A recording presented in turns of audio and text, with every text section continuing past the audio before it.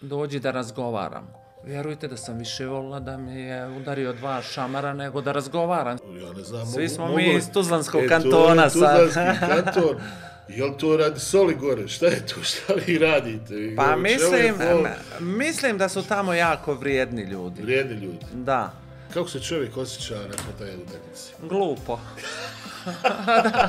Pa kako bi se drugačije osjećao? U to vrijeme imali su ovu Janice Lawrence, sigurno je da je bila najbolja igračica na svijetu. Poslije tebe? Ne. U to doba? Prije mene je ona tad bila, a posle te utakmice finalne, onda sam ja nju preskočila. Ali ja znam nekada za neko da kažem nije mi ni do članaka. Zvuči još bolje. Ajmo biti skromni, bosanski onako. Žena je napustila NBA da bi došla igra za bosansku reprezentaciju na Evropsku. Teško je biti najbolji u Bosni. Ljudi će ti sve oprostiti osim uspjeha. Jednostavno ljudi se boje za svog neznanja i mog znanja. To je najveći problem. Uz tebe u kuću slavnih ulaze Shaquille O'Neal, ulazi Toni Kukoč. Jel ti nekad palo na pamet da napustiš ovu našu lijepu Bosnu i Hercegovinu? Ne. I to je jednostavno ono što ti treba ispunjavati svako jutro kad ustaneš, kažeš opa, ovo nije mogao svako uraditi. Posebna si.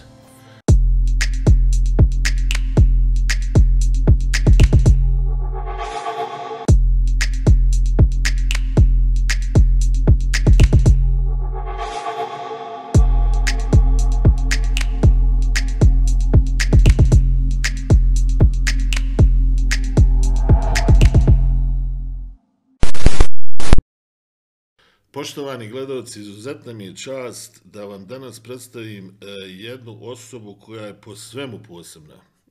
Neću pretjerati, mnogi će sigurno reći ovo ili ono, ali mišljenja sam da upravo razgovaram sa najvećom, hajde kažem, košarkašicom, a kada bi gledala sport onako u globalu, jednom od najvećih sportista u istoriji sporta.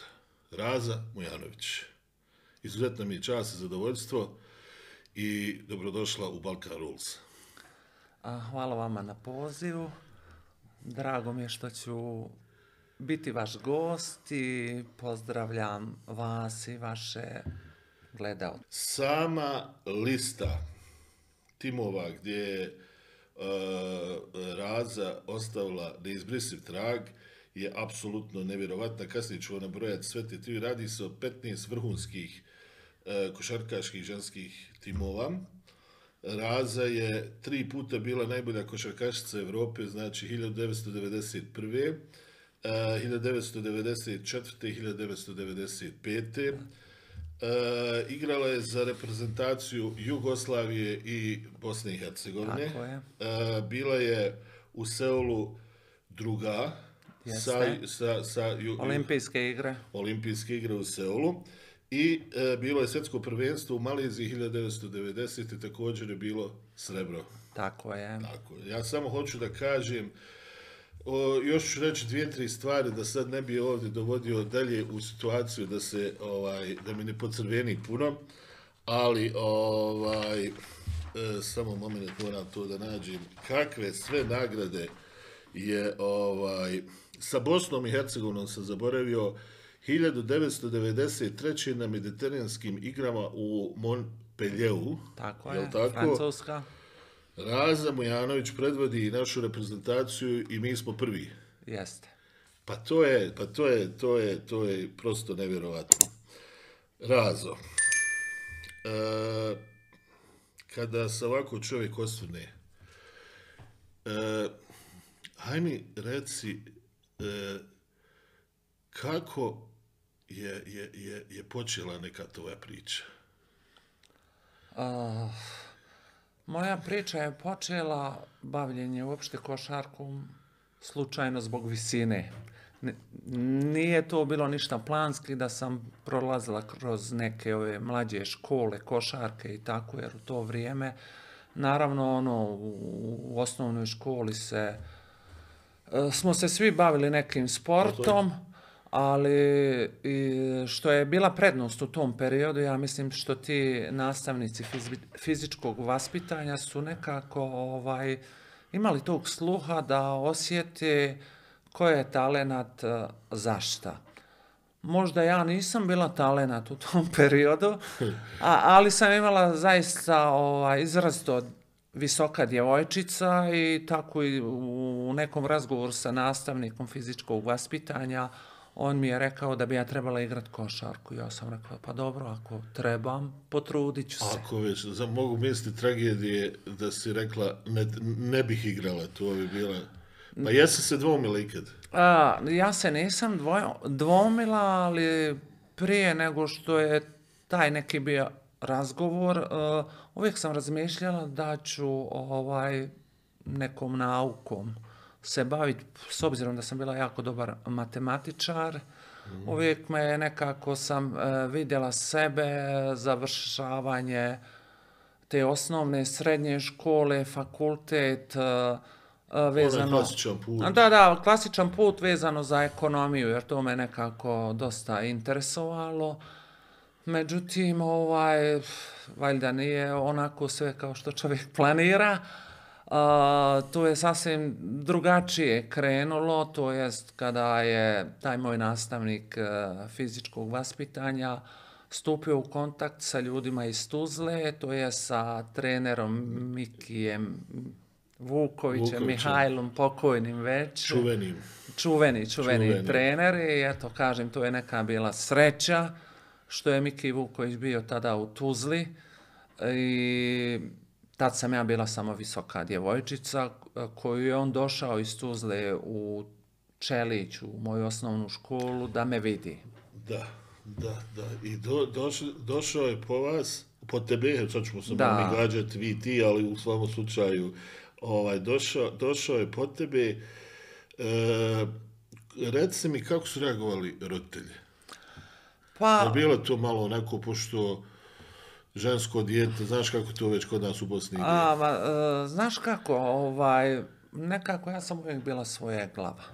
I mislila sam da uvijek nešto što ja želim da ću ja tu isto... Progurat. Da ću kao...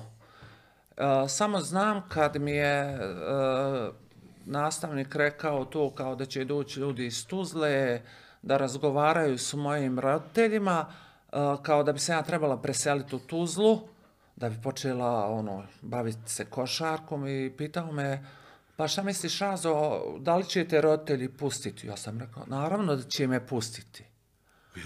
Mislim, ja sam to koji stopa kao pustit će me i onda sam došla kući i tad sam rekla roditeljima da se može to desiti. Ja sam bila suviše mlada, sa nekih 13,5 godina.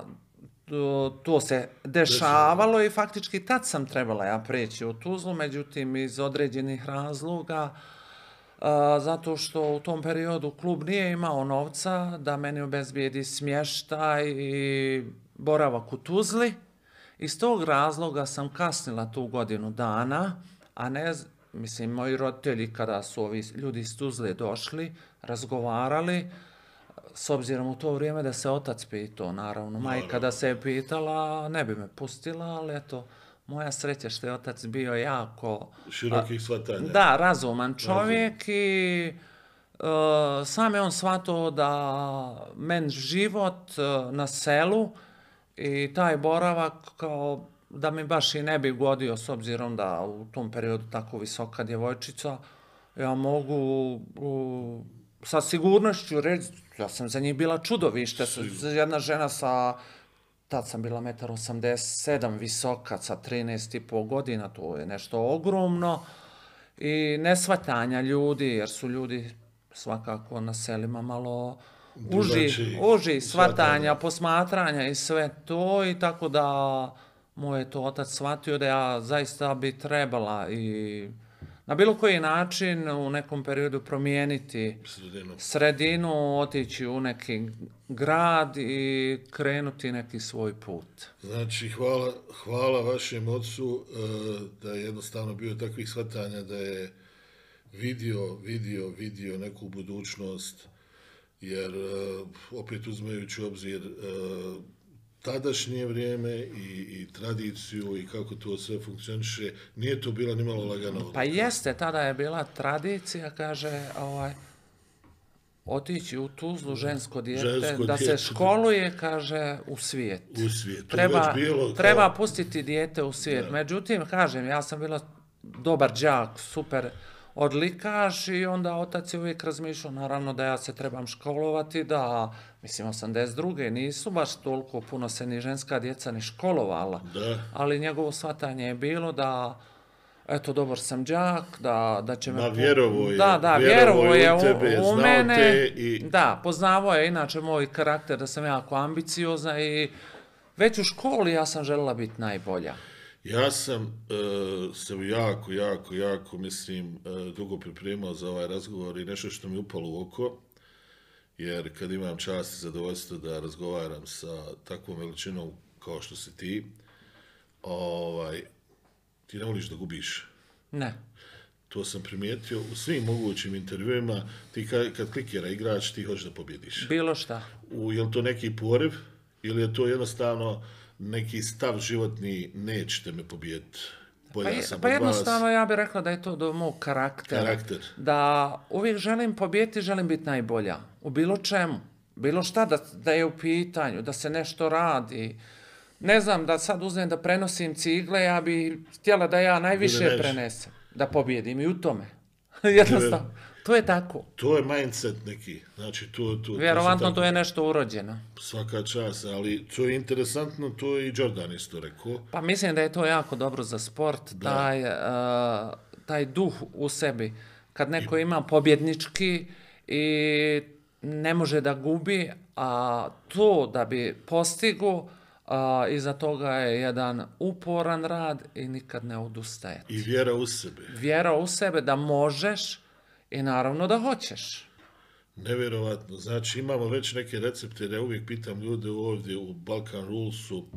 Balkan je vrlo čudno podneblje i ne možemo ga uporediti sa nekim, hajde kažem, nije uporediv sa ostatkom svijeta. I onda kad kažemo neka pravila, ta pravila balkanska su vrlo individualna. I ovako kad čujem, znači, nešto što je pravilo, znači moraš vjerovati u sebe, moraš jednostavno imati to nešto, moraš malo i sreće imati. Pa sreća hrabre prati. Znači... Moraš imati tu hrabrost. Moraš, znači, i tu sreću da izazoveš. Pa naravno. Jer ona neće sama pasti. Sama neće pasti, mislim. Kaže, sreća, eto, on je uspio. Ili ona je uspjela. Nije to baš samo sreća. Je to baš teški, težački rad? To je teški rad, jer u sportu je... Ja bi nekako sport poredila sa ovim fizičkim poslovima, toliko je to naporno, a svaki sportista, ukoliko radi 100%, trenira, automatski će ga i ta sreća pratiti, izbjeće povrede, što je jako bitno. Bravo. Jer neko spreman na terenu, sigurno da ga dosta tih povreda mimoiđe, jer je u svakoj situaciji spreman sa svojim tijelom i naravno i mentalno mora biti spreman. Nije samo dovoljno fizički biti jak, jer uvijek moraš biti spreman za ono što radiš, biti skoncentrisan, jer i nekad mala nepažnja može biti skandalozna, dovesti do neke teže povrede. Da, pogotovo danas u modernom sportu gdje stvarno napori su ekstremni. Reci mi, gospodin Vuković dolazi i tu počinje priča koja je već sada istorija. Kako si se snašla u Tuzli? Ko te tu, molim te, sve me interesuje, znači... Pa, opet kažem, Da li on bio neka vrsta, recimo, neka vrsta mentora, neka vrsta oca, nekog tog... Miki je bio sve. Sve? Eto, Ja samo tebi ili kompletnom jedinstvu? Kompletnom jedinstvu, ali... Akcenat je na tebi bio. Akcenat je bio na mene, jer ja kada sam došla, već sam imala 1,97 m. Sa nepunih 15 godina, jer sam ja u toj godini dana još porasla bila od prvog viđenja mene kada je vidio Miki. Ja kad sam došla u ekipu, naravno, oni su već me izmjerili visina, kolika, sve to. Najvisočiji centar je bio 1,87 m. Ja sam već kao djevojčica bila visočija od njihovog najvisočijeg centra i tu je Miki neki vjerovatno akcent stavio na mene, a i samim tim u razgovoru sa mojim ocem, otac je rekao da on preuzima brigu o meni. Miki, da sve što recimo može moj otac da uradi, da može i on. Bilo kakva kritika, bilo šta. Mislim da je njemu, kako kaže, ono... I on mu je vjerovao? On mu je vjerovao, jer Miki je takav čovjek bio, on je stvarno psiholog, pedagog, dobar čovjek i dobar trener. Miki je tad bio jako mlad, isto, šta je imao, 35 godina. Hajde mi sad samo reci jednu stvar, znači obično kad se pojavi takav talent, tada je Jugoslavija bila, je li tako? Jeste. Iz ovih najvećih klubova, recimo, sigurno su dolazili iz Beograda, iz Zagreba, iz, ne znam ti nija odakle, iz Slovenije. Zašto baš Tuzla? Pa, moj početci, tad za mene niko nije znao, nego ovi samo iz Tuzle. Znači, oni su samo znali, ali posle su te godine kada sam ja došla, jedinstvo je ulazilo u prvu ligu 82. 82. Tako je. I Miki je jednostavno stvarao ekipu. Tada u tom periodu bio je i Partizan, i Ježica, i Montmontaža, dobri klubovi, Crvena zvezda, sve to. Ali ja u Tuzli sam imala dobar rad. I to mi je bilo najbitnije u tom periodu. Već kad sam ja kao sad stasala kao igrač, bilo je ponuda raznih.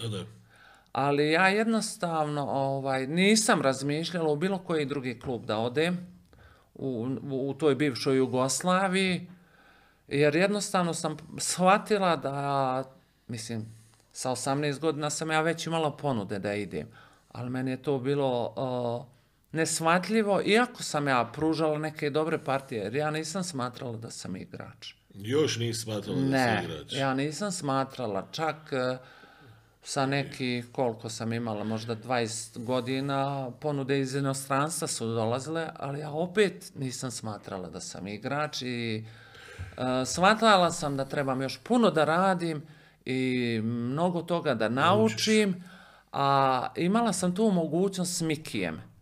Sigurno dobri treninzi, pravac koji mi je on davao, to sigurno ne bi ni jedan drugi trener da je bio, i to vjerovanje moje prema treneru, da me nikad neće iznevjeriti, kao isto s njegove strane je bilo tako. Uvijek su bili otvoreni razgovori, sigurno da u tom periodu sam ja, s obzirom na moj karakter opet, imala nekad po neki možda i ispad i sve, ali on je jednostavno znao kako da to amortizuje. Tako je, i kada treba, mislim, meni je najgore bilo ako sam nešto napravila, neku grešku, nebitno koju, kad mi kaže trener posle treninga dođi da razgovaram. Vjerujte da sam više volila da mi je udario 2 šamara nego da razgovaram s njim, jer jednostavno to je toliko postojalo poštovanje prema njemu. Odgoj je to više. Jednostavno, da on svojim riječima postidi.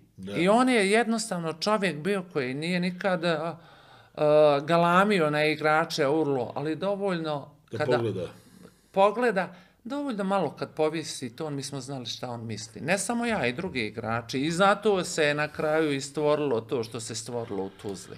Da li misliš da će ikad više biti moguće da se desi takav jedan, hajde da kažem, incident, da iz tako, hajde da kažem, relativno male sredine dođemo na evropski tron i da jednostavno to je u ta doba u Jugoslaviji bilo sasvim normalno. Ako gledamo sad recimo u domenu sporta, ja uvijek pomislim na jedinstvo Tuzlu, pa pomislim na metaloplastiku iz Šapca. Da. To su bili giganti koji su tukli najjači u Evropi. Tako. Pa se sjetimo recimo borca iz Banja Luke, pa se sjetimo niza, hajde kažem, manjih sredina koje su fabrikovali nevjerovatne igrače. I kad pomislim na bosanskohercegovački sport, sad imam jedno ekstra pitanje, malo ćemo se nasmijati. Jusuf Nurkić dolazi iz tvog kraja. Tako je. Jel tako? Pa i Mirza Delibašić dolazi iz Tuzle. Ti nam dolazi, znači, ja ne znam... Svi smo mi iz Tuzlanskog kantona sad. Tuzlanski kanton. Jel to radi soli gore? Šta je to? Šta vi radite? Pa mislim da su tamo jako vrijedni ljudi. Vrijedni ljudi? Da. I jednostavno su specifični. Po čemu? Mentalno. Kako? Malo tvrdoglavi. Baš onako? Onako, da. I imaju svoje ciljeve. U životu je sigurno da stižu do tog cilja, a vrijedni. Znači imaš cilj, vrijedan si, uporno radiš, ne odustaješ i stižeš do cilja. Ja sam nabrojio, to je da samo ustaneš i kapu skeneš i kada svaka čast. Svaka čast Tuzlanskom kantonu, nastavite samo tako. Ja bih volila da se nastavila ta tradicija, ali nažalost nije. Pa nikad se ne zna. Ja bih rekao... Pa teško je ova vremena, zato što... Pogledaj Musu, molim te. Pa dobro... Bihać, ja znam kad je dijete počinjalo. Da. Ja znam i kako je kretuo. Obično djeca iz manje sredine su upornija, jer... Ja kad upalim TV i kad vidim da je 40 poena zabio u dresu Reala i da je on jednostavno prva violina sad trenutno Eurolige. Da. A mi nemamo ni kvalitetnu, mi nemamo praktično ligu ovdje. Onako da kažem, imamo nešto, ućemo i u tu sferu, nećemo... Ma greška je kod nas, evo, samo mogu nekako pojedinci iskočiti. Da. Što nemamo timsku. Upravo iz tog razloga što ovdje se želi sve nešto preko noći. Nije moguće preko noći. Pa i jedinstvo iz Tuzle nije bio prvak za godinu dvije, nego 7 godina. Ajde mi reci neki, molim, uzet ćemo jedinstvo kao primjer. Znači ti dolaziš 82. Tako je. Koga zatičeš u klubu? Je tu bila već Mara Lakić? Jeste. Ko je bio od ovih provjerenih asova? Ili su oni tek tad stvarali? Pa tad je bila prilično mlada ekipa, recimo. Ja kad sam došla, Mara je bila, ali mislim nije ona već bila neki, da kažemo, igrač. Bile su te neke starije igračice koje kada smo mi već stasale, one već više nisu ni igrale, ali eto neke su temelje udarile i te igračice u tom periodu. Ali Miki je u tom periodu, pa i Mara nije iz Tuzle, nego iz Srnica, recimo. Pa ne znam, većina je bilo, ali upravo taj čovjek koji je imao neku vizionar, Miki je jedan vizionar koji je imao viziju da nešto napravi. Njemu nije bilo teško da ode u neko malo mjesto u školu, da pogleda ima li neka djevojčica, stvori kontakt sa tom školom i onda naravno koja bi mogla doći djevojčica u Tuzlu. Da. Radio je tako. U tom periodu recimo samo je bila Naida Hot iz Tuzle. Da, ona a jedina. Mi smo sve bile sa strane. Nazovimo sa strane 23 km, 50 udaljeno od Tuzle. Znaš šta me plaši u čitavoj priči? Ovako kad slušam te recepte, taj recept o kojem ti pričao je Duško Vujošević, recimo vezano za Danilovića. Da. Jer je on došao ekstra ovdje i pokupio ga iz Bosne i čak godinu dana suspenzije je imao Danilović. Da ne može igrati. Da ne može igrati, ali je on vjerovao u njega i ovaj mu je uzvratio na najbolji mogući način. Taj čovjek je vjerovao u tebe. Tako znači, vrlo je bitno da imaš nekoga ko te praktično gura.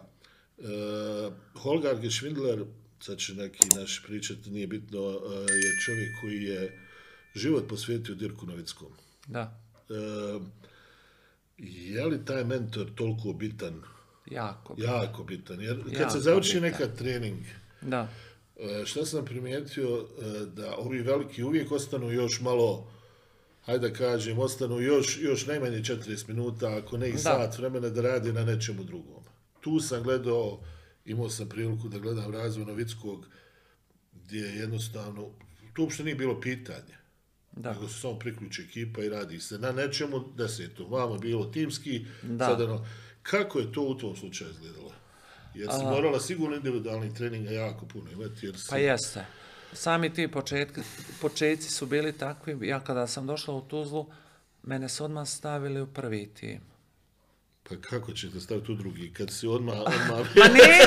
nisam ja. Mislim, bila sam ja u prvom timu i samo su me skidali povremeno. Nisam ja standardno bila među 12, a u stvari od tih mlađih igračica koje su tog momenta bile bolje od mene, ali samo znam da sam sve moguće dresove izmijenjala, jer trener kaže da ja trebam biti među 12. I sjećam se onih suza igračica kad treba svoj dres meni da ja obučem. Jedna utakmica nosim 4 broj, jednom nosim 5, 11 i tako to. I onda sam ja isto, a i to je jedna dobra škola. I onda sam ja razmišljala, ja ću raditi i ja neću dozvoliti da ja sutra kad dobijem ja svoj broj dresa da ja moram nekome dati. I tu, mnogo je tu stvari. I recimo, naravno to je prvi neki kontakt sportom da se bavim u Tuzlu kad sam došla. Sigurno da ja nisam mogla da pratim ekipu, ali zato je postojao pomoćni trener u Tuzli, sa kojim sam ja jako puno radila. Prije u dvorani su uvijek bio i pomoćni koš. Ne znam, ja malo krenem sa prvom ekipom za grijavanje i dok one igraju, ja na ovom pomoćnom košu sam radila tada je bio taj trener Zdravko Dugonjić, isto na moju sreću i on mi je mnogo pomogao jer je on igrao centra, tako da me one centarske fore dosta... Centarsku tehniku radi. Tako je. I ja znam, recimo, normalno da neki početci, da smekšam ruku što je trebalo. Koliko ti je dugo trebalo? To me živo interesuje, recimo, mnoga djeca koja se bavi košarkom, znaš, kaže, opalio kod ciglu da je bacio. Ta mekoća, ti si baš imala meku ruku. Ja se tačno ne sjećam kako sam ja to, ali posle znam da su me pričali kao da sam ja imala mekanu ruku. Ali isto tako, ja sam znala ispod koša po 300 zicera da ubacim. Znači, 150 s jedne strane i 150 s druge. Glava mi ostane na košu. Ali ja sam jednostavno shvatila da ja moram ubaciti 300. Ne da ubacim, ne znam, 290. Ja ću, plašeći se da se ne zabrojim, ja ću možda 2, 3, 5 više ubaciti da sam sigurna. Jer ja naravno ne mogu reći, ako nisam sigurna da kažem treneru ubacila sam 300, a nisam, ne mogu ja slagati. Nevjerovatno. Znači, prvo odgovornost prema sebi, iskreno trud i rad i onda dolaze rezultati. I naravno, bilo je tu, kad su svi ostali imali slobodan dan, ja nisam imala. Ja sam imala trening sa trenerom na individualnoj tehnici i jednostavno trebalo je jako puno raditi na koordinaciji pokreta. Mislim, s obzirom na moju visinu, da, koordinacija i sve to, tako da, šta ću, ja se nisam nikad bunila kad mi trener kaže, ne znam, obično srijedom je znalo ujutru biti slobodno, ali ja sam morala doći. Je li istina, ovo ću te pitati, da se sama sebe kažnjavala poslije loših partija i da se rekla sad idem na kondicione treninge? To je tačno, to je već kada sam bila zreo igrač i već sam bila starija, jer dok sam mlađa bila nisam morala sama sebe kažnjavati, imala sam trenera koji će me kazniti. A da, jer u inostranstvu jednostavno si formiran igrač, profesionalac si, normalno najlakše je promijeniti stranca. I ja jednostavno da bi posle loše igre moje, mogli smo mi pobijeti jednostavno da bi nekako sa glavom bila bolja, a ujutru posle utakmice ustanem i odem kondicioni trening odradim i strčim i sve to i onda se bolje osjećam. Reci mi, dolazi taj uvijek trenutak kada čovjek nakon napornog rada osjeti te prve rezultate. Kad si osjetila da si malo odskočila od ostalih i da već to postaje nešto vrlo, vrlo ozbiljno? Jer tvoji prosjeci su bili upravo ono, ti si vukla tu ekipu. Sve ekipe gdje si nastupala, ti si bila ta koja je bila u suštini stup ekipe. Kad prvi put osjećaš da bi ti mogla da preuzmeš tu odgovornost i kad prvi put osjetiš da te ono, znaš, kad uđeš na teren, kad te počnu gledat, znaš oni pogledi kad krenu, ti to najbolje znaš, kad kreće? Pa, nekako u taj cijeli period, ja sam uvijek nekako sebi tražila neke zamjerke da mi nešto fali. Nikad nisam bila sigurna, ja sam sad igrač. Ne. Znači nikad nisi bila zadovoljna, uvijek idemo dalje? Ne, uvijek idemo dalje, uvijek nešto mi, ne znam, dam 3 skoševa na utakmici, onda ja analiziram. Ma promašila sam onu, ili ne znam, šutnula sam, a neko mi je bio, trebala sam ga asistirati. Jel to dolazi iz tvog karaktera ili možda si imala, ne znam, trenere koji su tražili više od tebe, ili ti sama, nakon 30 poena, ipak to je...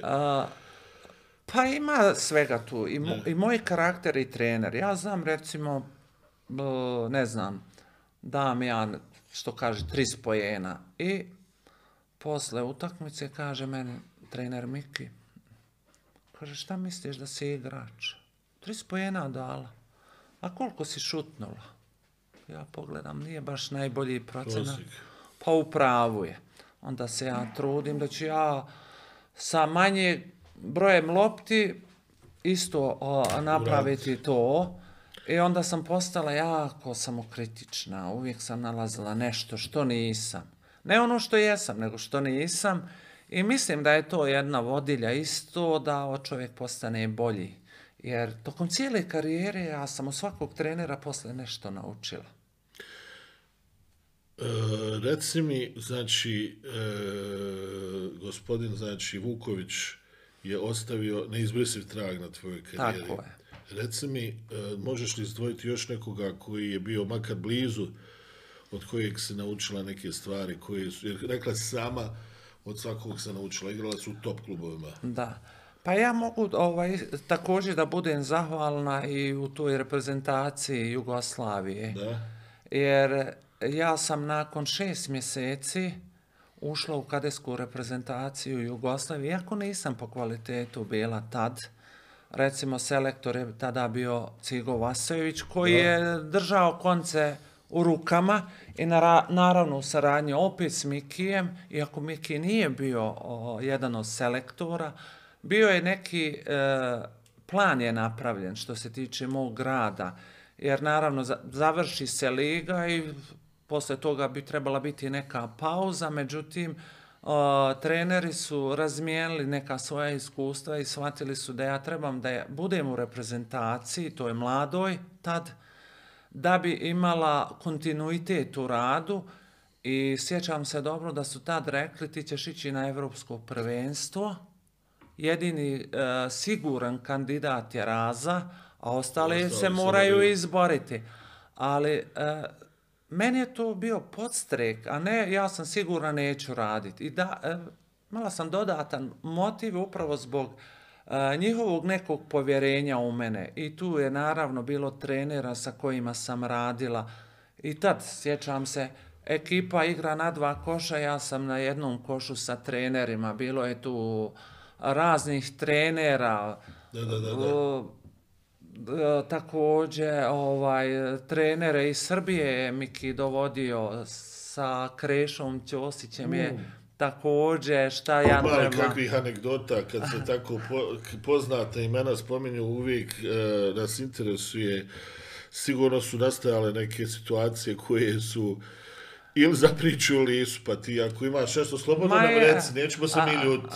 Znaš kako, jako puno vremena je prošlo, ja se sjetim anegdota, pogotovo sa ovim mojim saigračicama, kad sjedimo, pa one nam napomenu, imali smo mi događaja u reprezentaciji, pogotovo budemo po 2-3 mjeseca na pripremama. Daj nam jednu, molim te, onako, ali koja ti prva padne na pameti, onako da je, jer mogu misliti šta se tu sve izdešavalo. Pa, uglavnom... Samo da približimo tu atmosferu.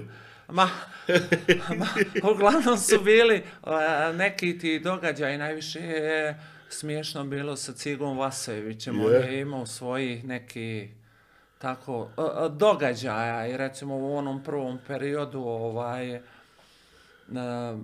dok nisam igrala pa sam malo i na klupi i sad on, ne znam, kad se naljuti, on prema sudijama psuje sve, a mi ono na klupi i mi se smijemo, ali on je imao te svoje... On sad je psuje sudiju i iz tog momenta se okrene prema nama, a mi svi mrtva tišina kao da se nismo smijeli. I onda kad se to završi, onda mi kad uđemo u hotel, onda mi to prepričavamo. Ili... To ispada još triput smješnije. Triput smješnije i sve to. Pa ima i događaj kad smo bili na olimpijskim igrama isto sa Cigom. I sad... Cigo je bio dobar trener, ali je bio jako čudan, onako, je bio agresivan, a ja nikad nisam volila agresivne trenere i nisam mogla da igram ako trener mi non stop i kada mi govori nešto nerealno. I sad smo mi bili na olimpijskim igrama i počeli smo mi praviti rezultate, šta ja znam, već ušli smo mi u polufinale. I sad se čeka susret s kim ćemo igrati te polufinale između Rusije i Australije.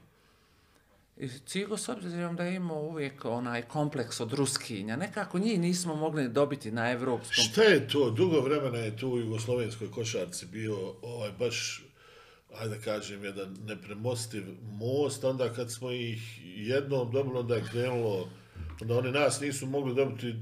Pa vjerovatno neko vam stvori kompleks, jednostavno drugačije igrate, možda bi i mogli, jednostavno neka se i uplašite da ih pobjedite, vjerovatno. I to se je desilo na olimpijskim igrama i sad igra Rusija-Australija.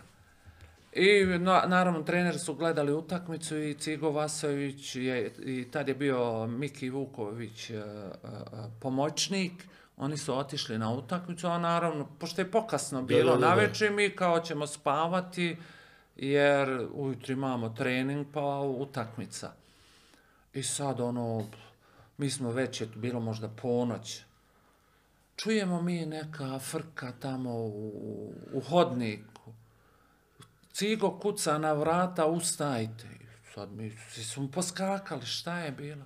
Australija dobila Rusiju i on je sretan. Nećemo s Ruskinjama igrati. A istog vremena samo jedno pitanje, znači, jesu baš te Ruskinje bile toliki bauk?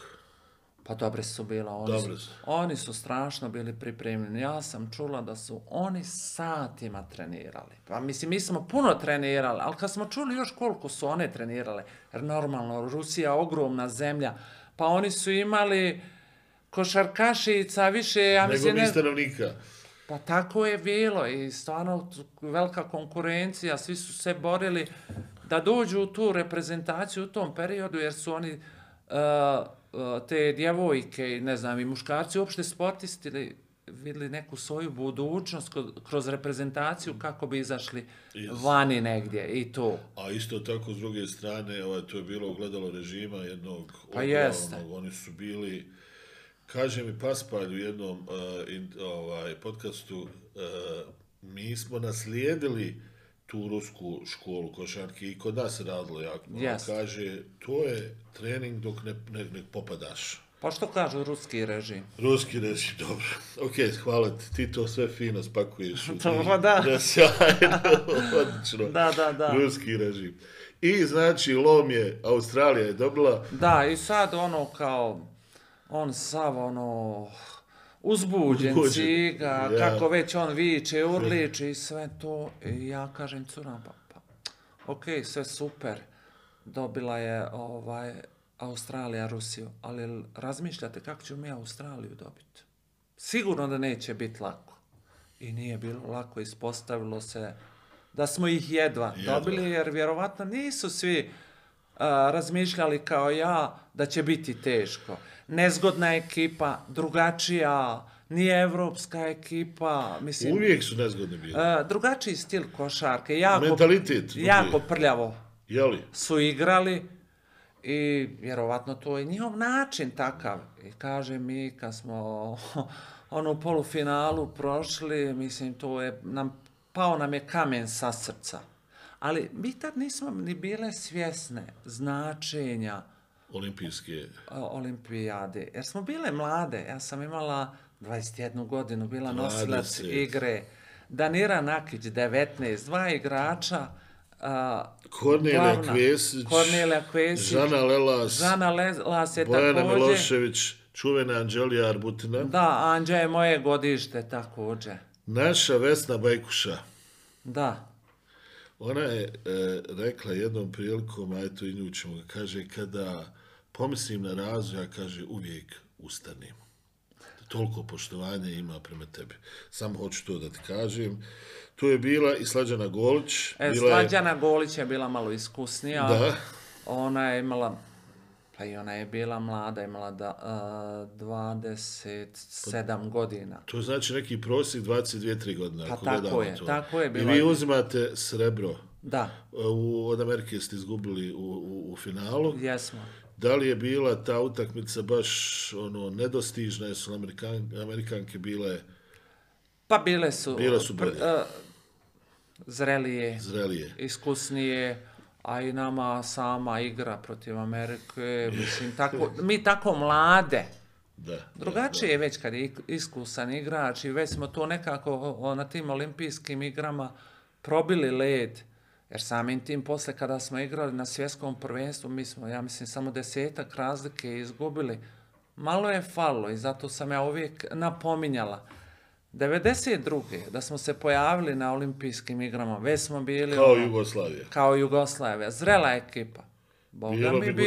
Bilo bi pitanje da li bi nas Amerika dobila, jer to su bile naše neke najbolje godine, zrele igračice, ja, Danira Nakić, Anđa Arbutina, Bojana Milošević i te druge, Žana Lelas.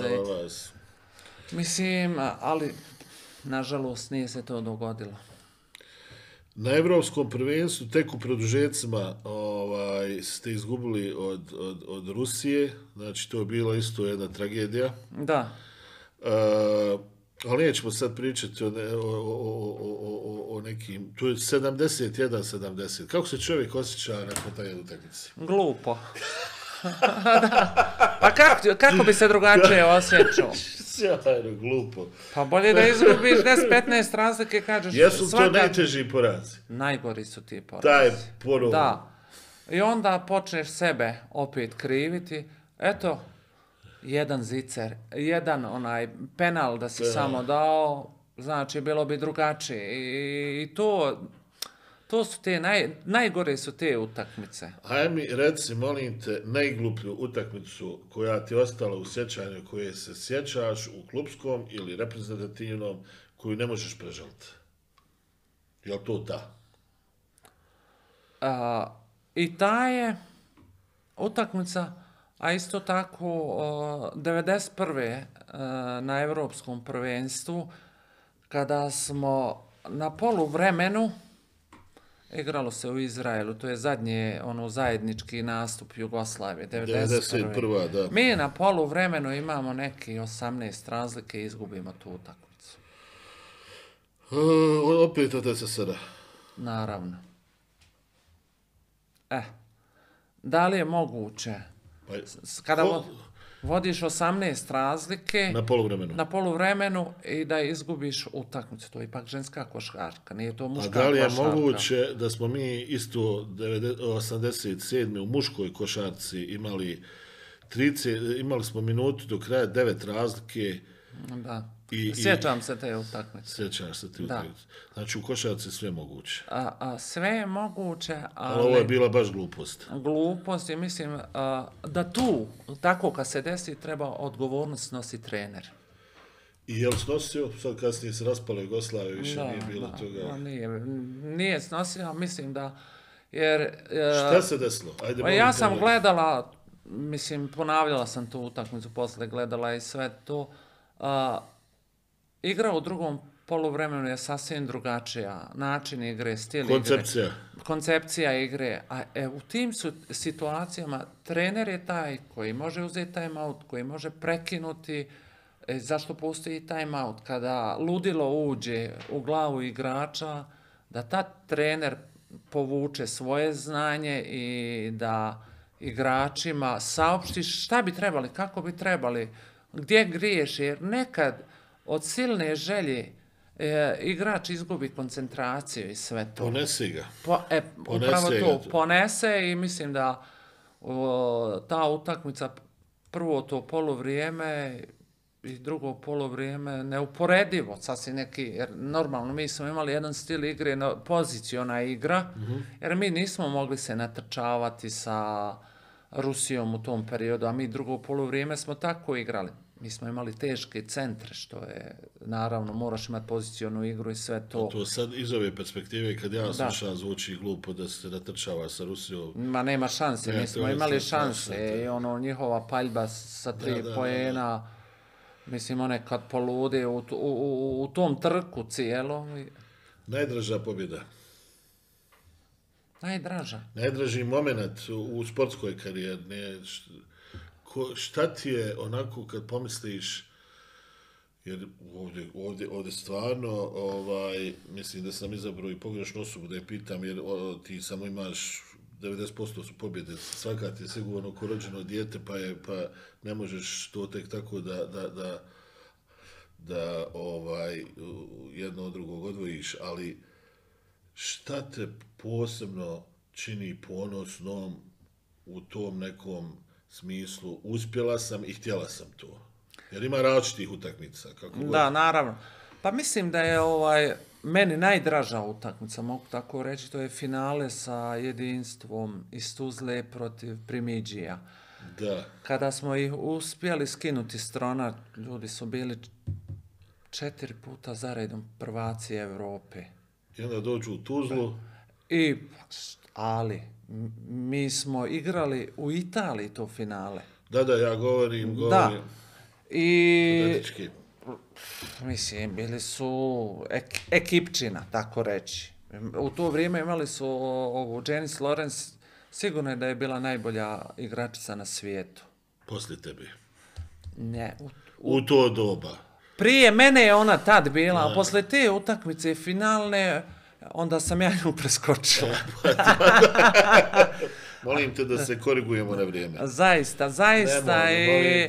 I ta utakmica, otišli smo tamo misleći kao, mislim, nismo mi još sazreli bili kao ekipa. Nismo mi možda ni kvalitet imali takav ekipe, ali smo bili smo tim, što je jako bitno u kolektivnom sportu, imati tim i biti timski igrač. Disati jedno za drugo. Žrtvovati se kad lopta neko izgubio kod nas da se je baci. to bilo i mislim da smo mi zbog toga uzeli tu prvu titulu. Ne kad bi uzeli pojedinačnu kvalitet igrača, mislim to nismo se mogli uporediti sa Primidžijem. Nevjerovatno. Znači, uspjesi sa jugoslavenskom reprezentacijom, uspjesi na klupskom nivou.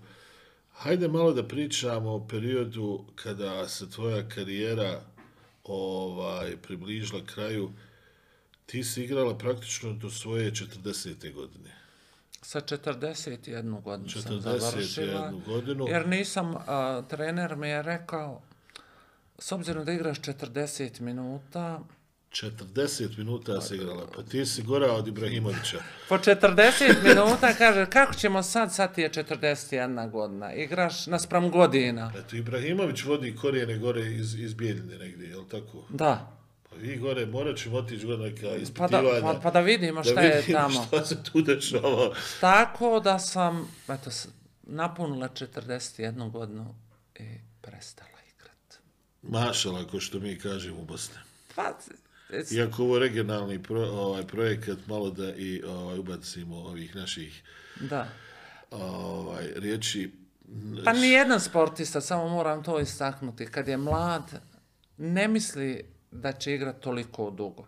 Međutim, kada uđe se u taj vrtlog, tako ću ja reći, i kada vam taj sport uđe u srce, u tijelo, u sve, i naravno sve zavisi od zdravstvenog stanja nekog sportiste, do kad može, ako nema nekih ozbiljnih povreda, sigurno da će mu karijera biti duža, ali upravo ono što sam rekla, spreman sportista produži sebi vijek igre.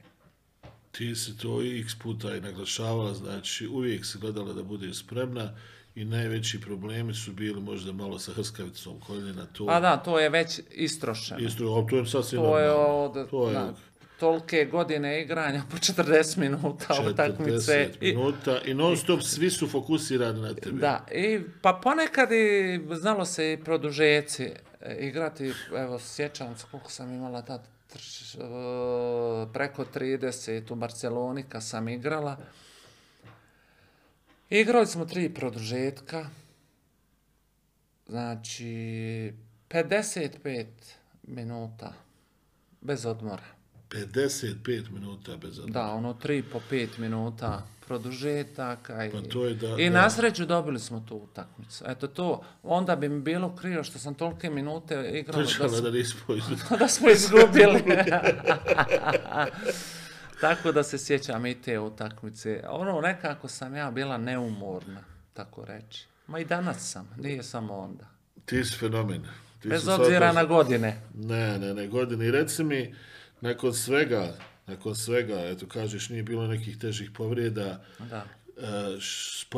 Posljednja sezona je 2007-2008 u Celta Vigu u Španiji, ako se ne varam. Da, tako je. Zašao da je to u Španiji. Jeste, jer tu sam u Celti sam ja bila ranije. Da. 2 godine sa tim trenerom koji je i dalje nastavio. 2002, je li tako? Tako je. Znači, ne mogu se tačno godina, ali znam da je to od neke godine. Jer ovo treba upratiti sve. Da, igrala sam i tu je bio trener, jako mlad trener, moje godište.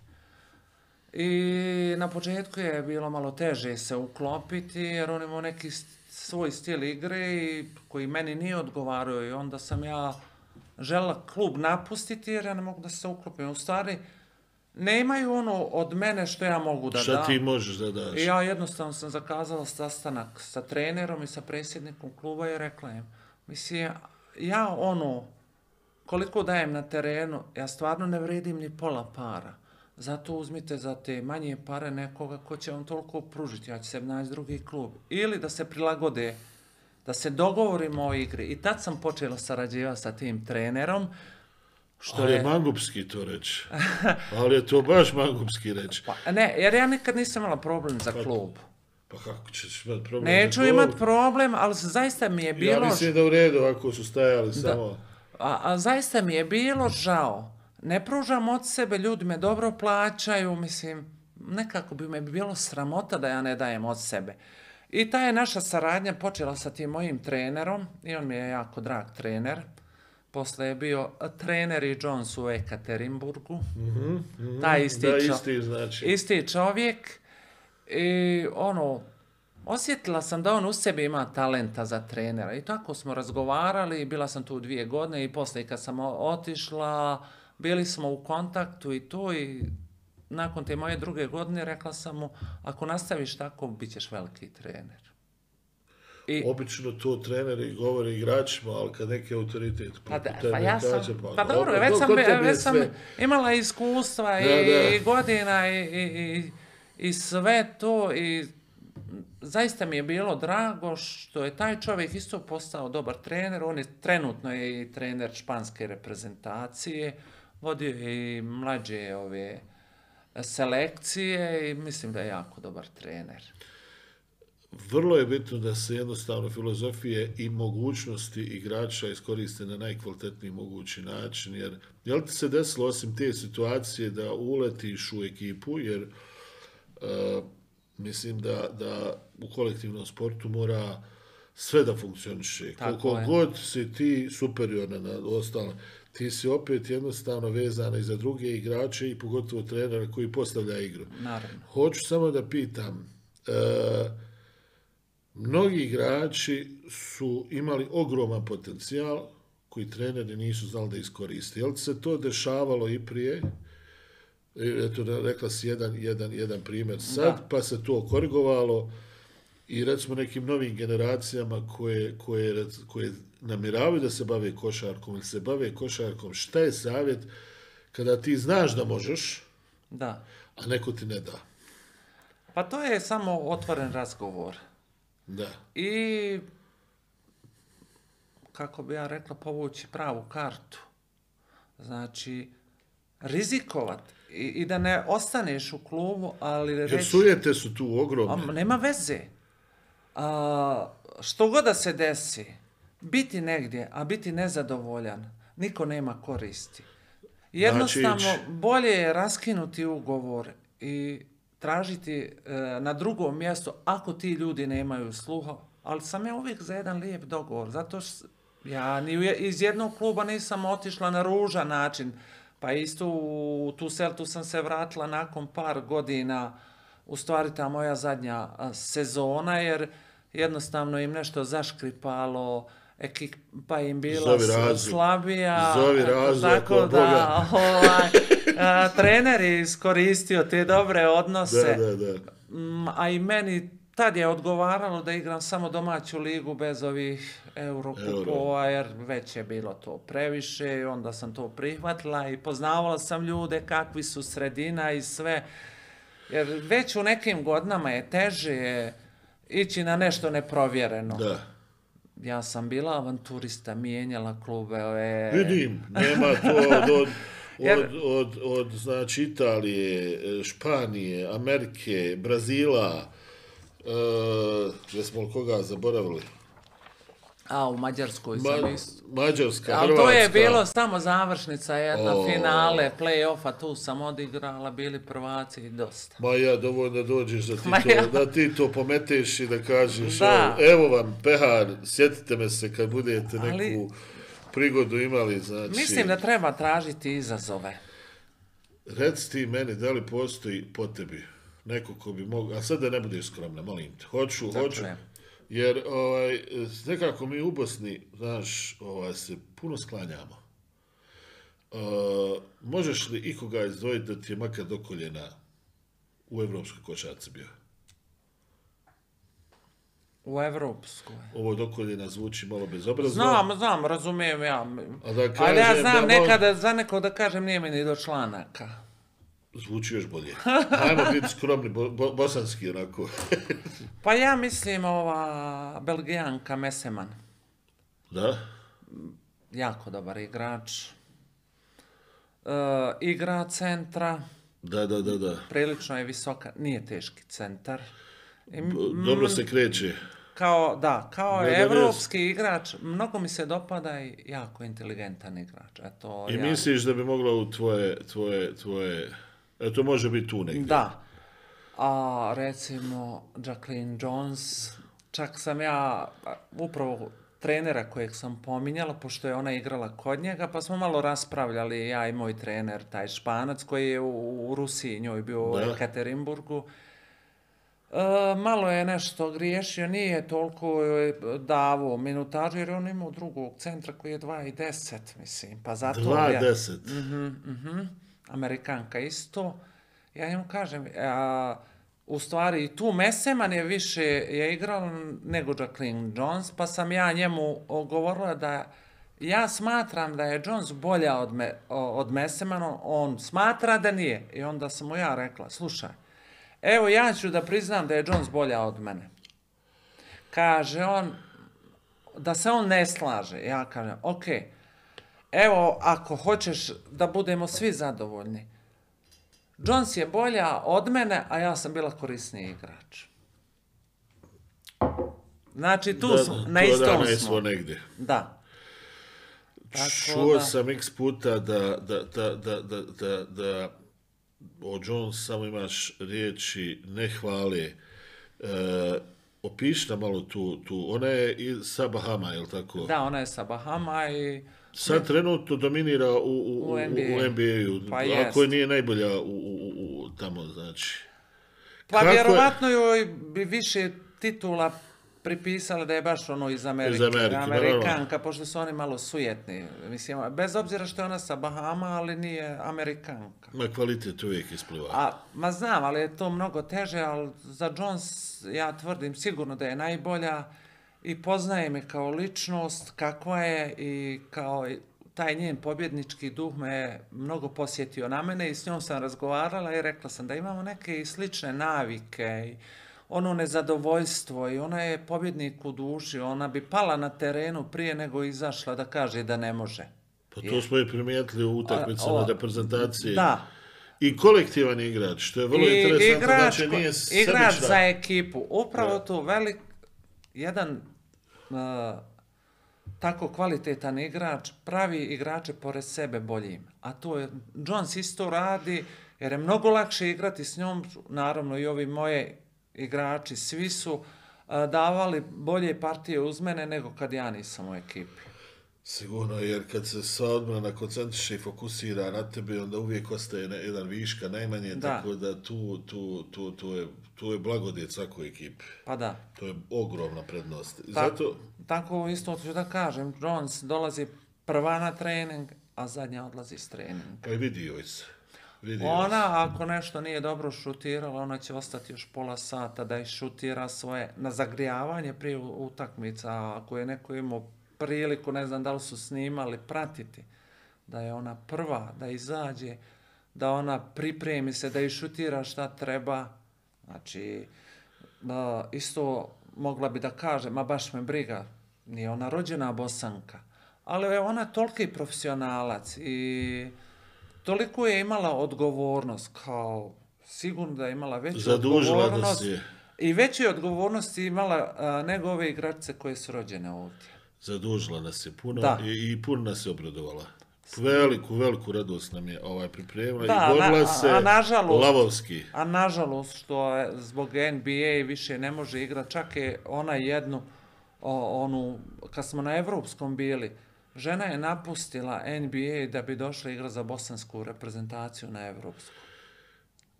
Mislim... Dirljivo, ne znam samo šta reći, mislim da... A to govori puno i o njenim ljudskim vrlinama, kvalitetima, da. Reci mi, šta misliš o Goranu Loji? Kako njega vidiš? Pa, Goran Lojo je, prije svega bih rekla, dobar čovjek, dobar saradnik, dobar trener koji mu treba još rada i iskustva. Goran Lojo je mene lično i nas par, mi smo osnovali prvi košarkaški klub zajedno. Da, pričao mi je neku svoju priču, kako je krenuo. I jako voli košarku. Taj čovjek, ja ne znam, on ne da je zaljubljenik u košarku. On je bolesnik za košarku, jeste. I sudije, zna sve, i u savezu zna sve, i on sve mora da zna, on je svuda, on s pečatima hoda, on ništa mu nije teško. On za košarku ne živi 24 sata, 48. Pa evo sad je postao i prvak Njemačke, nije to slučajno.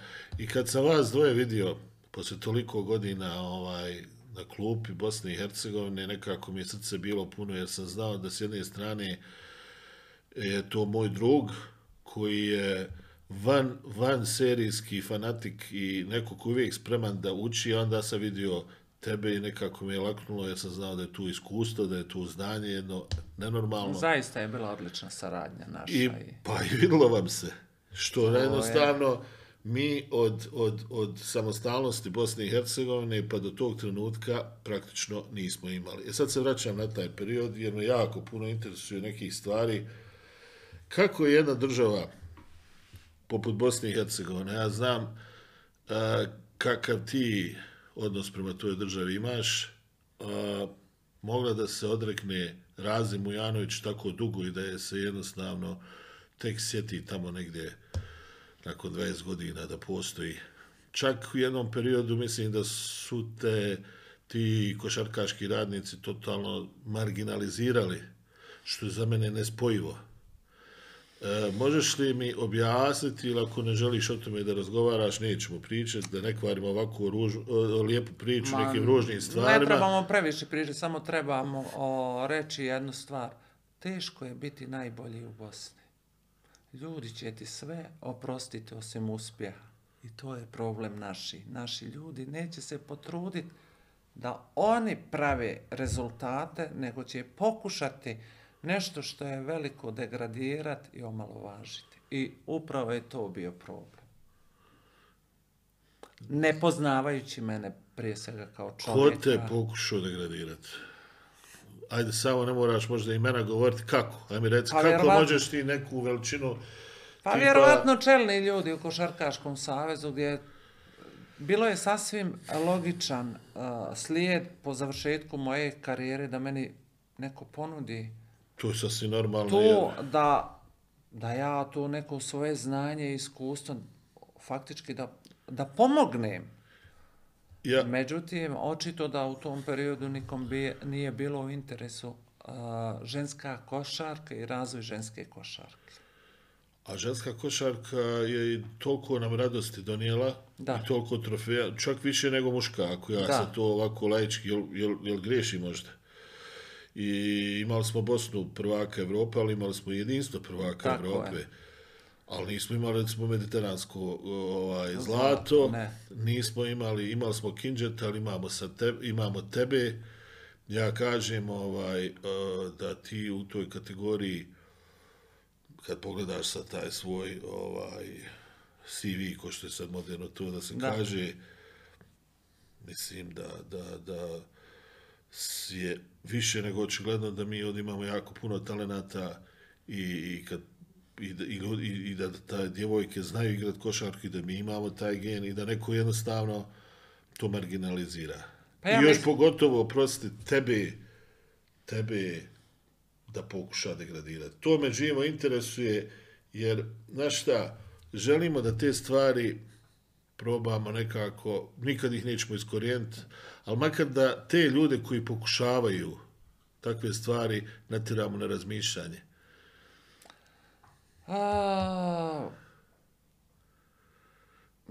Ne bi nikoga po imenu prozivala, ali samo mogu reći da ljudi iz košarke, razumiješ, ljudi iz košarke, jednostavno ljudi se boje za svog neznanja i mog znanja. To je najveći problem što se to dešava. A što se tiče, mislim da smo najtalentovanija nacija u regionu, od svih BH. Mi strašno puno imamo. Ma i u svemu. Ti ako sad gledaš i u fudbalu... Ja sam najviše što se tiče skoncentrisana na košarku, ali zaista mislim da toliki broj tih talenata, ali jednostavno kod nas, što sam rekao, ne može biti preko noći se stvoriti nešto. Nemaju ljudi te upornosti. Možda i znanja i strpljenja i hoće preko noći sve. Hoće preko noći sve i iz tog razloga to i zanemari se i neki talenti odu u krivom smjeru i sve to. Mislim, žalosno je da mi nemamo centra u ženskoj košarci, a toliko visokih djevojčica. To, ajde da pričamo o nekim veselim temama. Da, bolje o veselim nego o ovima koje me muče. Odmah mi nešto ovdje krene, neki pritisak, jer ja znam da ovdje rastu šampioni. Gdje god sam došao, sreo sam naše ljude koji su bili vanserijski. Nije da se sad nešto specijalno, mnogi me ovdje i napadaju zato što me zovu nacionalistom. Ja nisam nacionalista, ja samo volim svoje. Tako je. A to je nešto, a poštujem sve živo I svakom želim apsolutno sve najbolje, ali nekada je bilo, čak nije bilo baš puno ni popularno da se hvali nešto što dolazi iz Bosne. Ali da ne ulazimo sad jednostavno u te krajnosti. Hajmo da pričamo o tvojim nagradama.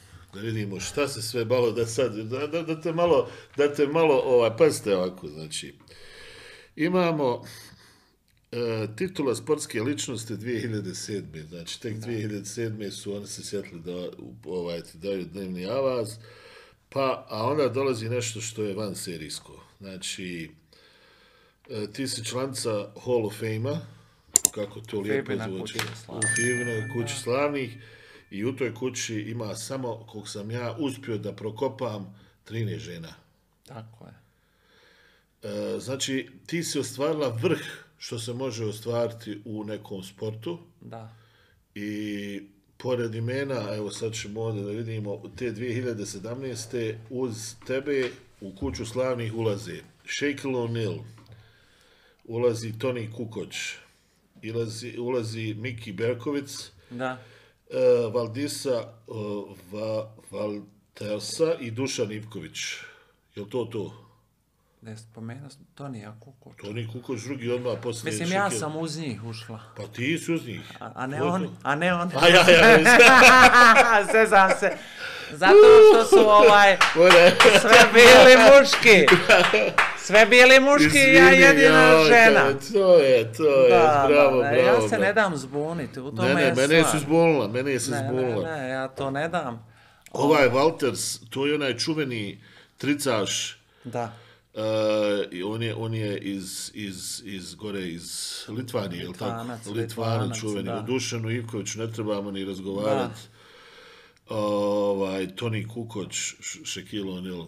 I onda dolazi naša Raza Mujanović, znači, reci mi, ja sam te pitao, trenutak ponosa, kako se tad osjećala?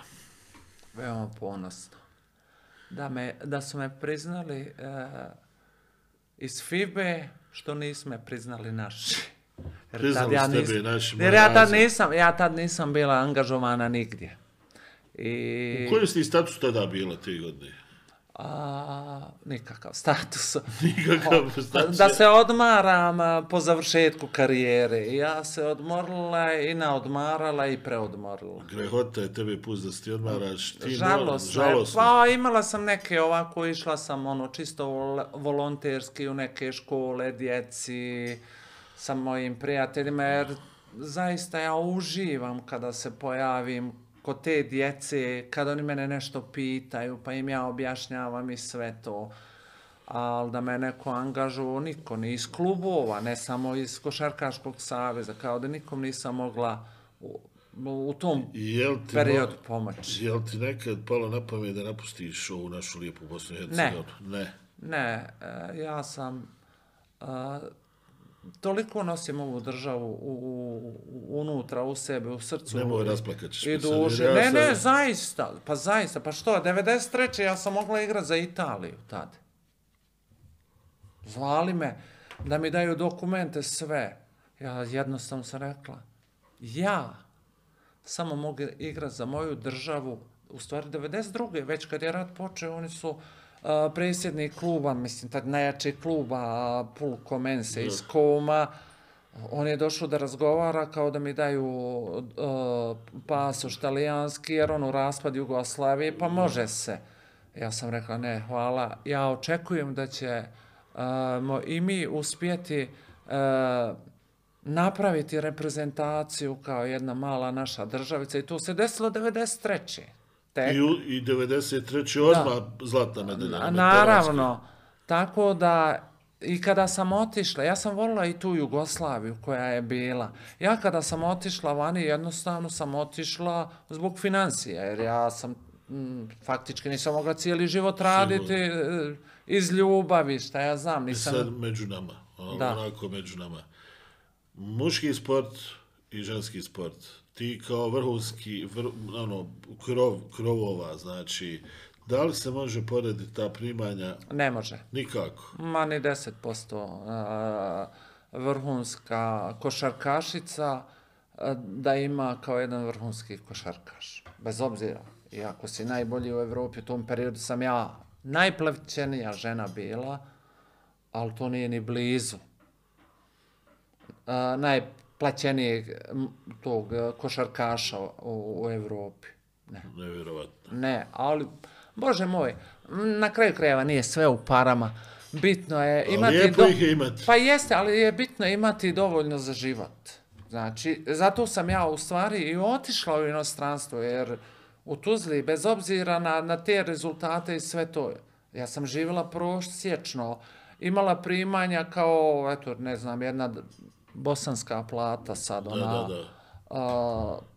Nisam imala novac, ali sam uvijek smatrala da ću novac zaraditi vani i naravno i zaradila sam, mislim, u odnosu na druge. Na druge i jednostavno uvijek sam razmišljala jednog dana ću se vratiti. Zašto? Volim moju državu, tu sam rođena, tu se jedino osjećam svoj na svome. Ja mogu provesti cijeli život negdje u inostranstvu, ali ja sam stranac. I imati i dokumente i sve to.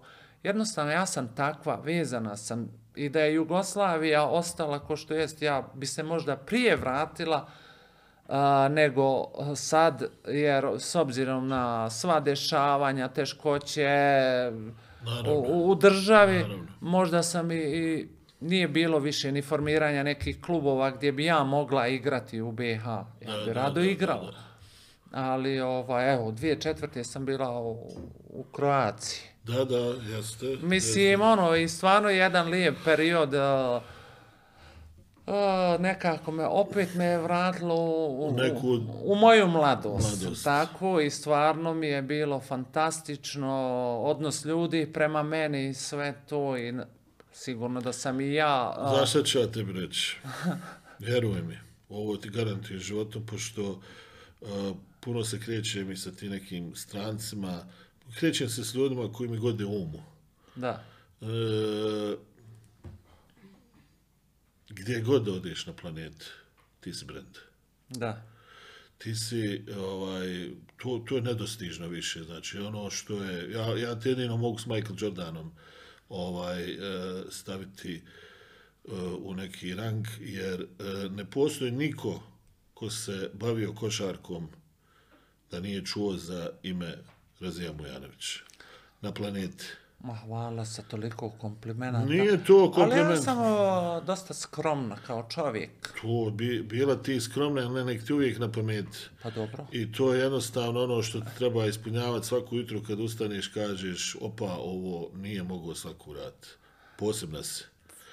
I ponosni smo svi na tebi. Eto, to hoću samo da ti kažem. Hvala puno što ste ponosni i budite i dalje ponosni i nemojte me zaboraviti. Niko ti zaboraviti neće, to ti garantujem životom.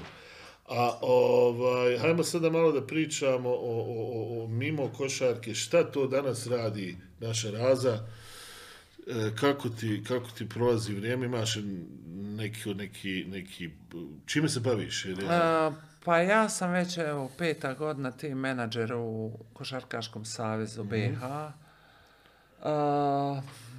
Moja funkcija obavljanja oko svih ženskih reprezentacija, od onih najmlađih do najstarije, i eto, nekako se trudim da to uklopim. Nekad možda ne mogu da stignem da bi bila na svim takmičenjima, ukoliko mi se poklope, ne znam, seniorska reprezentacija s mlađom, uvijek nekako prioritet seniorska reprezentacija, nekad ne mogu, to mi bude žao što ne mogu da stignem da budem na svim pripremama, na tim svim takmičenjima, jer sigurno da i tim djevojčicama nekako ulijevam neku sigurnost, dajem im motivaciju. Kad si tu, lakše im je. Uvijek mi je nekako drago te djevojčice, pogotovo sam nekako slaba na ove visoke djevojčice. Zato što smatram da njima treba više pažnje posvetiti iz tog razloga. Reci mi, odlaskom Jones sada u NBA ostala jedna ogromna rupa. Imamo mi tu vedeta, Matica Gajić je fantastična igračica, Ali reci mi, da li će to ostaviti baš onako jednu rupu u našoj reprezentaciji i da li u neko dogledno vrijeme se možemo nadati nekim rezultatima, ali ovo što nas je Lojo i ti i te divne cure što su nas obradovale prije par godina. Pa iskreno možda jeste sad jedna rupa i malo nam je teško za ovi sad kvalifikacijski ciklus, ali ja zaista mislim da sljedeće kvalifikacije da bi trebali imati, ima tu par igračica sad trenutno koji nemaju baš iskustvo u seniorskoj reprezentaciji, a imamo i ovu mlađu generaciju, to su prošlog ljeta cure sa 18 godina koje su bile na ovom juniorskom i dosta su dobre pokazale taj svoj talenat, svoju tu želju za košarku i mislim da njima treba još to par godina, 2-3 godine da ono baš stasaju. Ja to u razgovoru sam i sa trenerima i sa roditeljima i sve to. I mislim također da djevojčica sa 16 godina ima jako perspektivnih, talentovani, uz jedan dobar rad mogu napraviti. Isto tako, evo sad za ovu godinu to juniorsko prvenstvo što će biti, mala Kahrimanović koja je u Americi, koja je rođena u Americi, majka je Amerikanka, je igrala za nas prije 2 godine i ove godine će igrati. Isto tako polažem velike nade u nju i u kontaktu sam sa njenim ocem dosta, jer on je bivši košarkaš Armen Kahrimanović i zaista čovjek ima sluha i uvijek razgovara sa mnom i pita da li šta ja smatram, šta nedostaje njegovoj djevojčici i uvijek mu ono baš najiskrenije kažem šta bi trebalo i on me posluša i mislim da je ta mala veliki potencijal, da. Znaš šta je još jako bitno, onako da ja sa tebi dijelim savjete je bez veze, ali mi ne smijemo izgubiti iz vida da ogroman broj naše djece trenutno živi u inostranstvu. I da su tamo vedete. I tamo su vedete. Ja sam u kontaktu i sa dijasporom. To je upravo istih razloga. Njemačka, Danska, Švedska, Australija.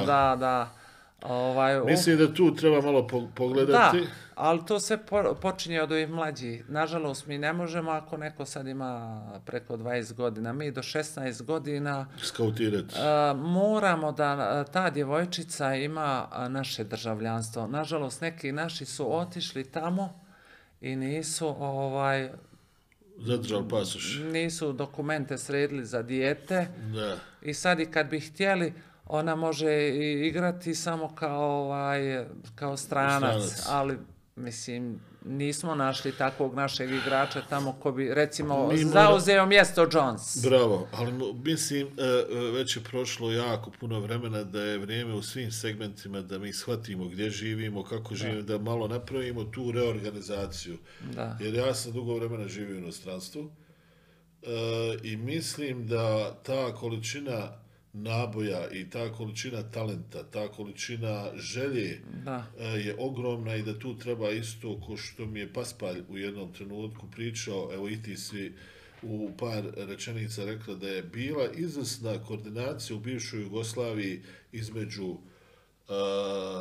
trenera i nekih, hajde kažem, učitelja fizičkog. Da. Da se proba naći neki modus da se skeniraju ta djeca, jer ako ništa po imenu ga može skenirati. Da, pa eto ja pokušavam, ima neke naše igračice koje rade u Njemačkoj, nešto su u košarci, pa onda u kontaktu s njima, one mi jave i sve to, jer ja uvijek pokušavam, evo, od kako sam ušla u Savez, to je od 2019. sam krenula s tim i svake godine bar po 3 djevojčice imam. Bravo. Iz dijaspore i mislim i od tih djevojčica će biti nešto što bi rekli, jer oni imaju zaista želju, iako su djeca rođena tamo, oni žive za BiH, njihovi roditelji su iz BiH i oni čak imaju tu neracionalnu ljubav prema ovoj državi.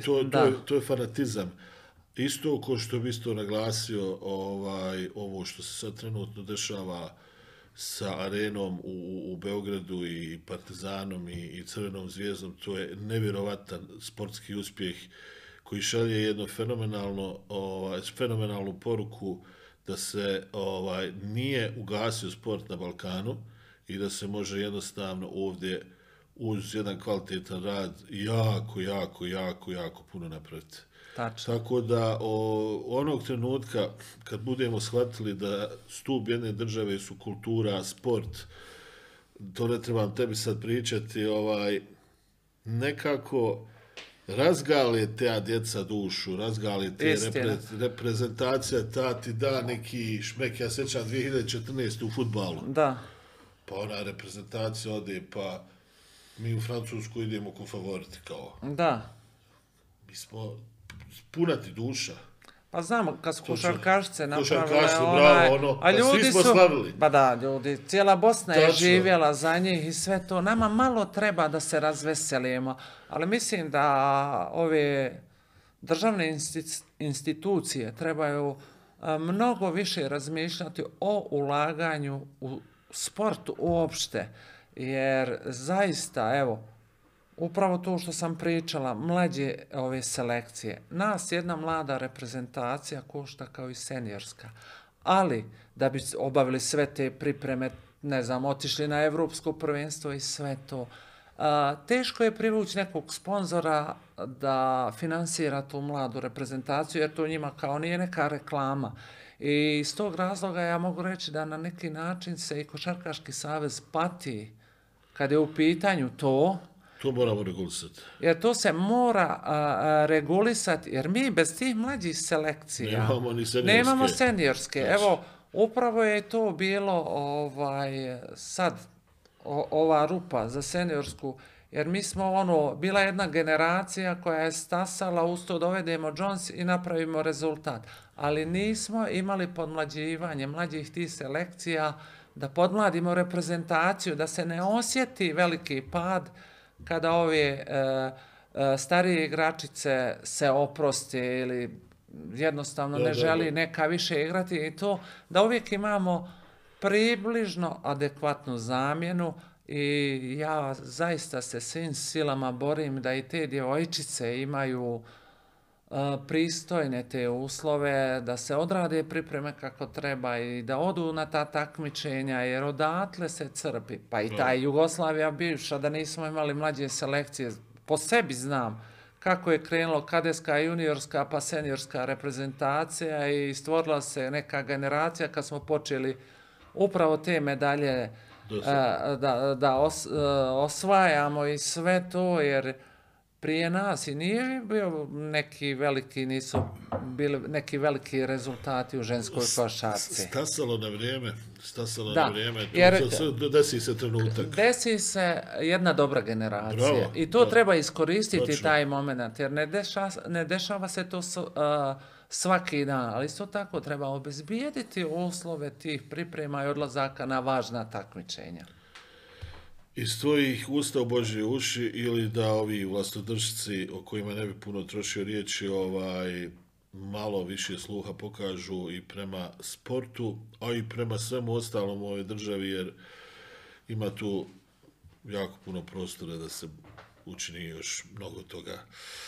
Reci mi ovako za finale grande. Sad ću te pitati jedno vrlo neuobičajeno pitanje. Znamo, ću znati odgovoriti. Hoćeš, jer ja ne postavljam pitanja gdje ti ne možeš odgovoriti, jer to pitanje ne postoji. Znači, reci mi 5 sportista, košarkaša. Možeš staviti košarkaša, a možeš staviti i žene, miks. Petorku mi daj, sa naših prostora, ajmo Amerika. Ajmo evo naših prostora. Ajde s naših prostora. Pa, eto, ja bih rekla divac. Nekako ja uvijek više... Imaš neki... Što je on po tebi poseban? Po čemu je on bio poseban? Šta je to u njemu, a stvarno igračna? Imao je sličnosti sa mnom. Bravo. Pa da. Pa onda Nikola Jokić, jako mi se dopada od ovih novih. On meni je nestvaran, nevjerovatan. Mislim, onako kad gleda čovjek ko se ne razumije, rekao bi sporije i ovo ono, ali on kad uzme loptu, on uvijek zna šta će uraditi. Pa Dončić. Jao, jest. Pa pomenula je iz tog perioda također neprikosnoven Dražen Petrović. Mislim, jako je teško reći samo 5. Pa... Daj 10, evo, hajde. Pa uzmimo Kukoč. Pa Razija je isto bio jako dobar igrač. Pa u svoje vrijeme koji je sad dobar trener, Željko Obradović, mislim koji je stvarno, pa Danilović. Pa, opet sve ovi muški, pa iz našeg perioda koji je bio dobar, pa moram i neku ženu ubaciti. Ja znam jednu. Pa hajde, neću sebe, ja ću sebe ostaviti kao 11. Može? Eto, može, dogovoreno. Pa u tom periodu Danira Nakić koja je bila odličan igrač, onda tu je bila i Slađana Golić, moram nju pomenuti, koja je bila jako koristan igrač. Možda na oko neki nisu mislili da puno znače, ali žena koja je igrala u Francuskoj, u svojoj karijeri i sve to i postizala izuzetne rezultate. Igrač koji je igrao uvijek za druge, ne za sebe. I jako veliki doprinos, znam, je dala i klubovima i reprezentaciji i svugdje gdje je igrala, za nju su bile samo riječi hvale. I morala sam to da pomenem i nju. Evo, pozdrav. Pozdrav za moju dragu Slađu. Da, i stvarno je ime i govori Slađa. Da, tako. Fenomenalno. Reci mi, ima još toliko toga što bi ja htio da pitam, ali ne mogu da preskočim, jest da je malo ružna tema, ali na kraju si opet pokazala svoj karakter. Izborila se jednom opakom bolešću prije par godina i pokazala da i to se može pobijediti, i tu si uspjela. Možeš nam samo u par rečenica reći šta se desilo i kako razmišljati u tim trenucima, jer milion ljudi se može naći, bilo ko da se može naći u takvoj situaciji. Naravno. Pogotovo sad. Sve su više izražene te opake bolesti, to je karcinom koji sam ja imala, karcinom dojke. To se desilo, evo već pomalo i zaboravljam, bilo je podavno, prije 10 godina.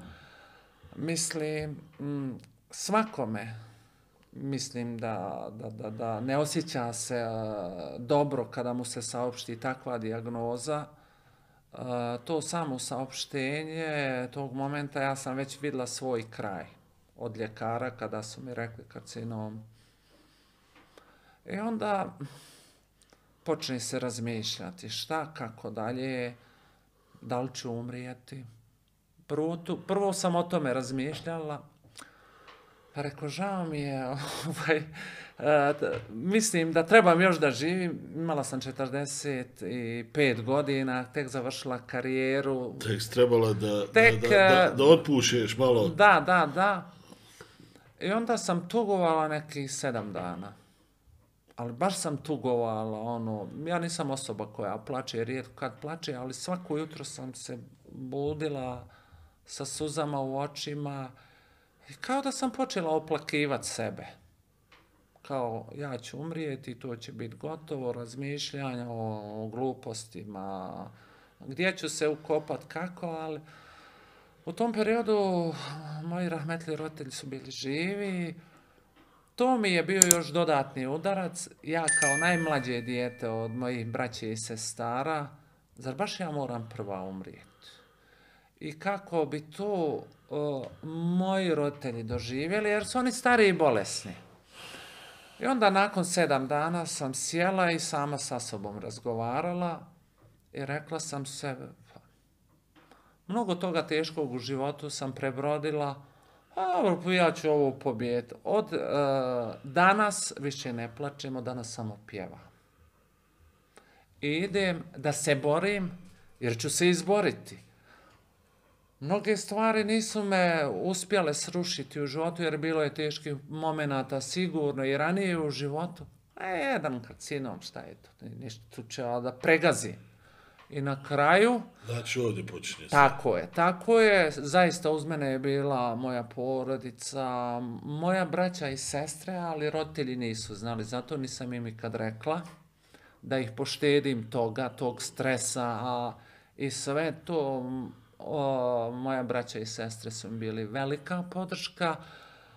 U svemu tome sam ja nekako dobila veću hrabrost kao ja ću i onda tako naravno kad se to desi onda braća, sestre počnu plakati, ne znam, ja samo jednom, mislim odmah su svi došli, tako, pogotovo žene, sestre, plaču. Ja njima kažem, što vi mene oplakujete?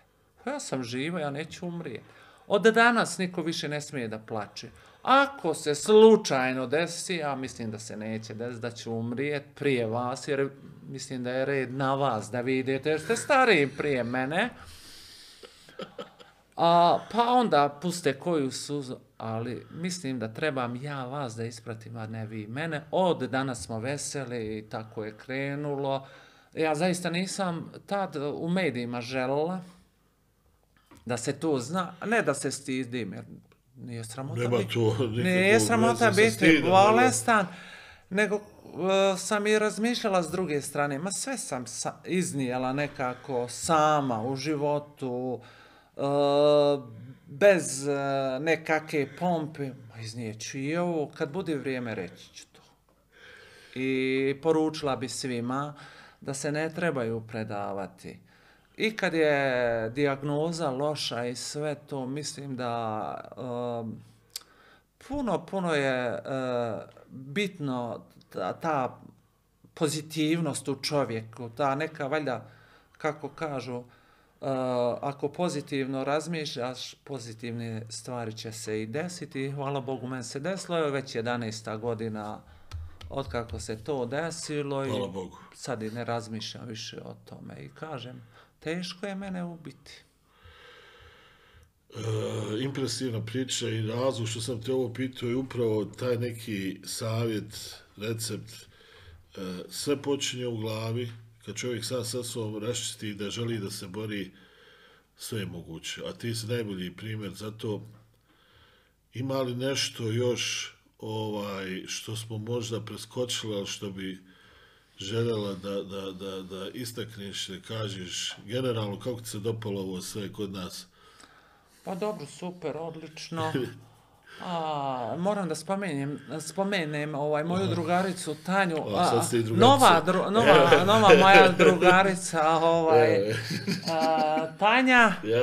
Znači, ja nisam drugi. Ne, ipak mi je bilo drugačije kada me žena zvala i kao za taj intervju i sve to ja nisam ni pitala. Inače ja sa ovim muški kad zovu onda ja pitam ko, šta, kako. Kad žena zovne imam veće povjerenje u žene. Dobro, ajde da ću ja nekada. Ali eto, iskoristio si tu situaciju pa sam došla. Tek si ti nama došla. Da. I da se u rahatluku... Šalim se, mislim, moram reći da vama hvala na ovom interesovanju. Drago mi je da sam bila gost ovog podcasta. Zadovoljstvo. I nadam se da... Ćemo se ponovo gledati. Ponovo da ćemo se gledati, valjda će biti opet nešto novo što trebam ispričati ili što sam zaboravila. Ne zaboravite, ja sam žena u godinama, ponekad ne mogu da se sjetim tog momenta svega, pa vjerovatno za drugu emisiju će biti još nešto. Raza, bila si fantastična, hvala ti velika i jednostavno želim ti sve sreće ovog svijeta jer ti to zaslužuješ. Hvala i tebi. Živa i zdrava bila, evo ruke još jedan put. Hvala. Šta reći na kraju, legenda Raza Mujanović. Hvala.